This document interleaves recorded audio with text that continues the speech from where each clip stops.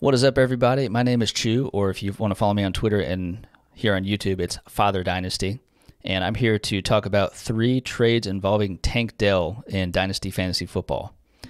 And before I get into it, I'm pulling all of these trades from the Dynasty Daddy trade database. And no, I'm not affiliated with them or anything like that, but do love the tool. Please definitely go check that out. It's very helpful in terms of comparing yourself among leagues, looking at positions, able to kind of, change up league settings just to kind of really compare accurately when it's looking at trades in other leagues. So definitely a tremendous tool.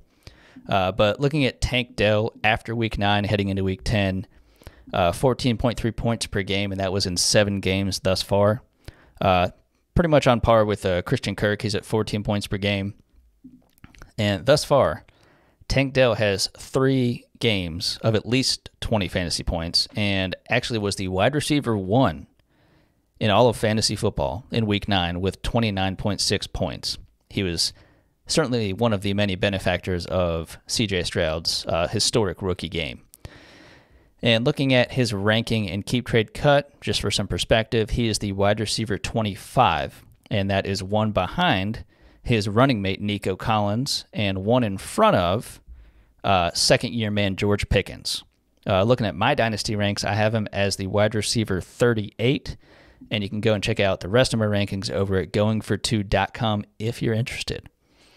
Going ahead and sliding into the first of this trio of deals, it is a 12-team Start 9 PPR no tight end premium.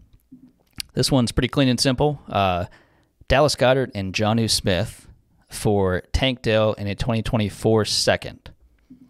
Now, again, I did say no tight end premium, and I can assume the only reason that someone would do this deal to get 2 tight ends is they must be lacking them. They must have injuries. Maybe they had Waller and somebody else. But the need to get both of those guys. Jonnu Smith has been a thorn in many Kyle Pitts owners' sides, and Dallas Goedert, of course, now going down with a forearm injury. I believe he broke his forearm and was getting surgery, so he'll be out for a couple of weeks, but it sounded like Coach Nick Sirianni was indicating that he was optimistic he'd be back towards the end of the season. Certainly will be a playoff team, so they will need him back, but in the meantime, you'll have the A.J. Brown, the Devonta Smith, and those guys fill in, and if you can use Jonnu Smith now and then Dallas Goedert probably in the fantasy playoffs, hopefully if he's back by then, could be useful. But the other side of this, you're seeing Tank Dell and you're seeing a 2024 second. I like that a lot. Tank Dell coming into the year, his rookie year, he's got a rookie quarterback, incredibly undersized. I got a chance to go see the Panthers play the Texans a week or so ago in Bank of America Stadium with my buddy, and it was crazy to see him on the field, see Tank Dell, look up his measurements, and he is the exact same height and weight that I am. So I was trying to conceptualize, while I'm not as athletic and talented and all that stuff, simply just being on the field, my frame and everything, and looking around at all these other guys. How daunting of a task is that? And look how well he's producing thus far. He is a route technician. He is a perfect complement, in my opinion, to what Nico Collins can do as the big-bodied, true alpha outside receiver. And he's been great to watch. He's a very exciting player. I think times maybe you're different in terms of seeing someone as small as him do that well. Devon Achane, plenty of other smaller guys, smaller weapons that I think are being utilized in different ways. And I think the game is certainly plenty different from the days before, where it was really only like, say, the Darren Sproles or maybe Jaquiz Rodgers that were even kind of productive. So yeah, overall, I'm seeing Tank Dell in the 2024 second on this one. It is close, certainly, if you do need that tight end help, but it's not tight end premium, so I'd rather just stream if I needed to. Give me Dell in the 2024 second.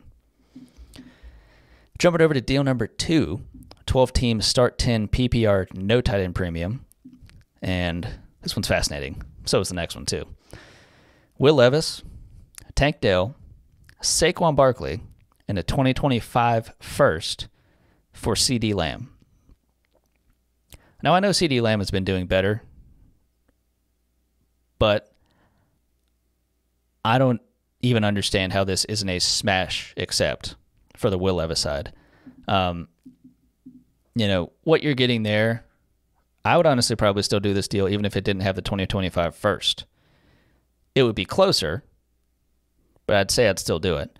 And I know that today is the age of devaluing the running back in Dynasty, but with Levis and the hope that he becomes something, at worst I feel like a back-end quarterback too, as he was today, as of this recording, named the starter going forward.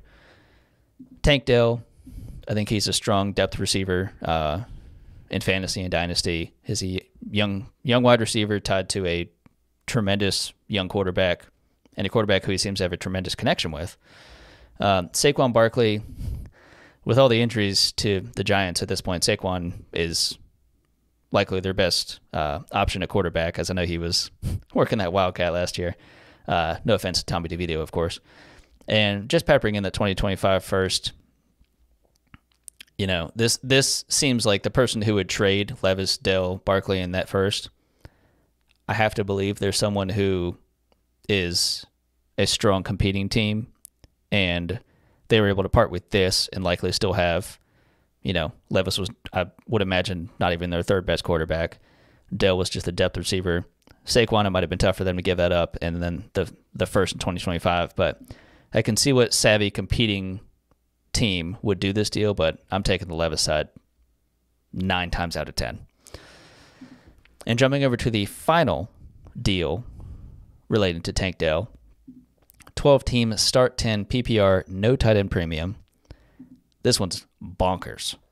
So you've just got Tank Dell for a 2024 first and a 2025 second. Now, I would do this deal for the first only. I would do it if it was a 2025 first instead of 2024. And I would do it if it was guaranteed to be in the back half. So someone clearly is a raging Texans fan to do this deal.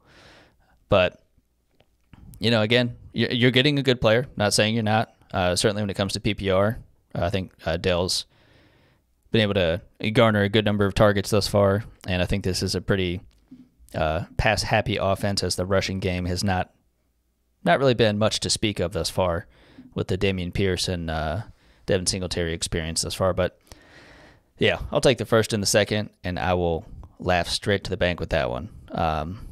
So those were the 3 trades for Tank Dell. Please go ahead, like this video, subscribe. Go ahead and throw it down in the comments. What do you think of these 3 deals? Do you think something different? Do you maybe have another point to support what you're thinking?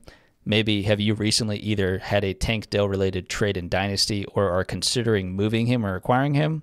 Go ahead and drop that down in the comments. We'll talk about that, and love to talk Dynasty trades nonstop.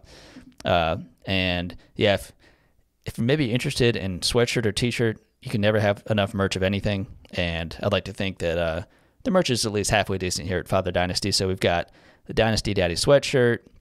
We've got just the classic Father Dynasty t-shirt. We've got I Traded the 101, one of my favorites in my opinion, and I have done that before in real life. But go ahead and check out the merch store down in the description. And if you use Daddy12 as a promo code, you get 10% off. But yeah, thanks for stopping by, and happy Dynasty.